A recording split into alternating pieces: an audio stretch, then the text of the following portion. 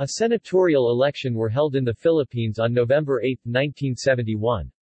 The opposition Liberal Party took 5 seats in the Philippine Senate while 3 seats were taken by the Nacionalista Party, the administration party, a consequence of the Plaza Miranda bombing on August 21, 1971 which wounded all the Liberal Party's candidates and almost took the lives of John Henry Osmeña and Jovito Salonga. Their terms as senators were cut short due to the declaration of martial law by Philippines' Ferdinand Marcos on September 23, 1972. Due to the ratification of a new constitution in 1973, Senate was abolished and the unicameral parliamentary Batasang Pambansa was instituted. In 1986, a new constitution was approved in 1987 that reverted the bicameral setup. This means that this would be the last election for the Senate until the 1987 election. Results per party.